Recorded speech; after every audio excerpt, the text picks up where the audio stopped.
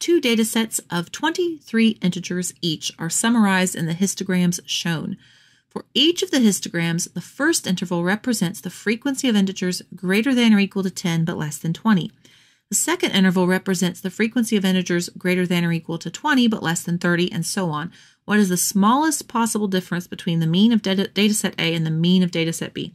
There's a lot going on here. All right, so let's start by just making sure we understand what these histograms mean. Okay, so there's two data sets of 23 integers. All right, so we have data set A and B. And in each of these data sets, there are 23 numbers. They each have 23 numbers in them. And they're all integers, so there's no fractions, there's no decimals. They are just nice, round, lovely numbers. So they're summarizing. They're looking at these data sets and they're summarizing them. So the first interval, when they say the first interval, it means this first area here, represents the frequency of integers greater than or equal to 10 but less than 20. So right here, what they did is they looked at data set A and they said, okay, I'm looking at all these 23 numbers. How many numbers are between 10 and 19? And they didn't find any, so they didn't put anything there. But when they looked at B, they said, there are 3 numbers in data set B that are between 10 and 19. And then they went on. For the next one, how many numbers are there between 20 and 29? Okay, in data set A, there are 3 of those. In data set B, there are 4 of those. And they just kept going. All right, so now they're asking, what is the smallest possible difference between the mean of data set A and the mean of data set B? How do we find the mean of a set of numbers? Like say if I had 2, 3, and 6, how would I find the mean? I'm going to add those together, and then I'm going to divide by the number of terms. So I had 1, 2, 3 terms. So 2 plus 3 plus 6 is 11, and I would divide 11 by 3, which would give me 3 2/3, and that would be my mean. That's how we find a mean. So for these data sets, to find the mean, so for A, I'm going to take all these 23 numbers, add them all together, and then I'm going to divide by 23. And same with B. I'm going to add those 23 numbers together and divide by 23. And they're wanting me to know what's the smallest possible difference. So I want these two sums on top to be as close as humanly possible. How could I do that?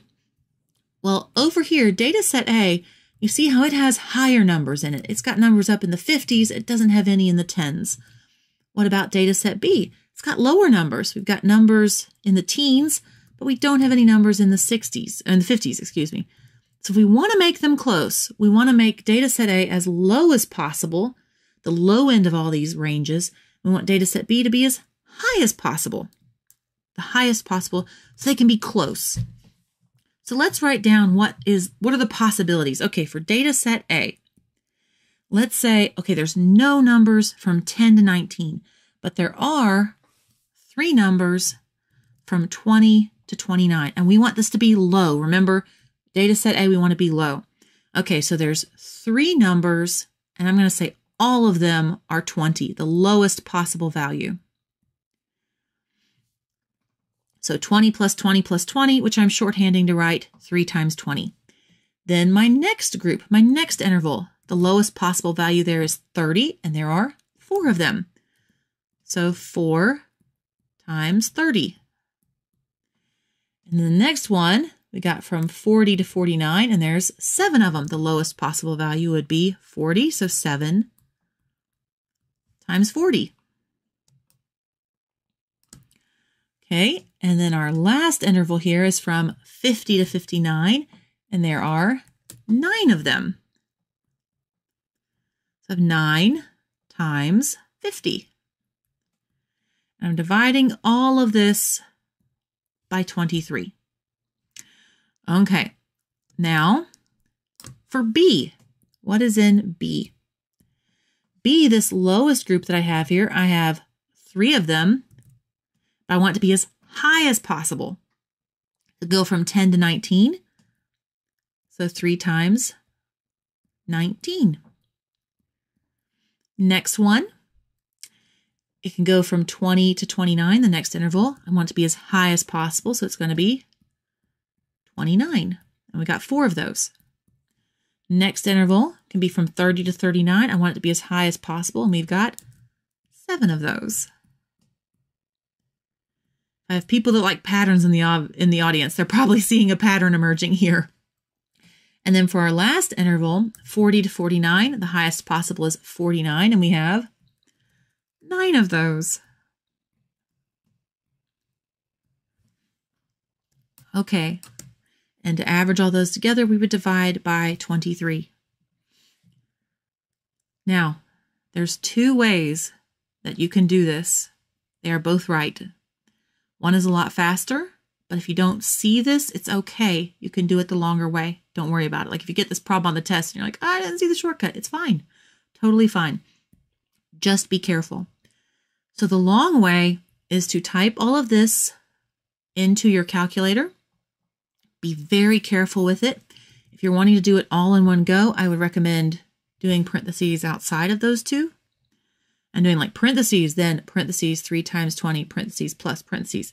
Type it all in, make sure you have those exterior parentheses, and then divide by 23, and then do the same for B. And then see what your 2 averages are, and how close are they? What's the difference between them? And that would be your answer. And that's totally fine.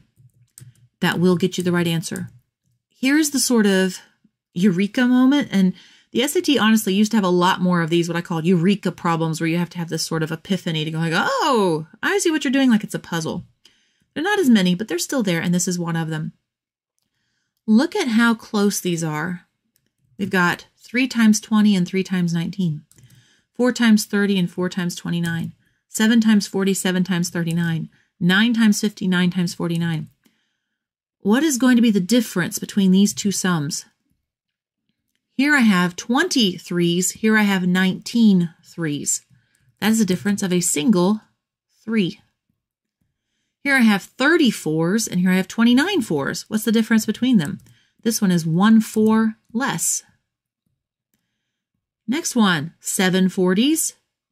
Excuse me, 47s is the way to look at this, and 39 7s. How many? What's the difference there? A 7. This one has fewer 7s. And finally, we have 50. Whoa, no, not highlight, not erase. 50 9s and 49 9s. This one has 1 fewer 9s. So this number on the bottom is 3 plus 4 plus 7 plus 9 smaller. And if you add that up, you get 23. And what is 23 divided by 23? 1. So this number on the bottom is 23 smaller than this on the top. And 23 divided by 23, because we're going to divide both numbers by 23, is 1. And that's B. Again, if you have that sort of little like, wait a minute moment, and you see this pattern emerging, that's great. And you can do this a little more quickly. But again, also you have a calculator, and if you're just doing this, totally fine as well. You still will get the answer. When you get these 2 averages, these 2 means, they will be 1 apart from each other. So our answer is B. Hey guys, if you want to help me keep making these videos, please check out my Spreadshop and Etsy stores. Links are down below, where you can find fun things like this slightly sarcastic coffee mug or this slightly arrogant sweatshirt. And if this was helpful or useful in any way, please let YouTube know so I can keep helping you and others like you. Comment, like, share, subscribe. You know the drill. Thank you so much for stopping by. Hope you have a great day. See you later. Bye.